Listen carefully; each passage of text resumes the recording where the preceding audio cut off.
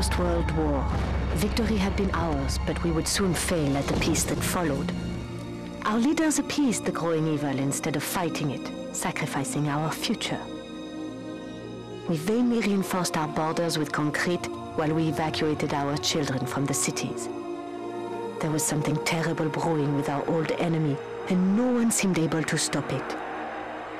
The world was about to find out what happens when an entire nation is swept by madness.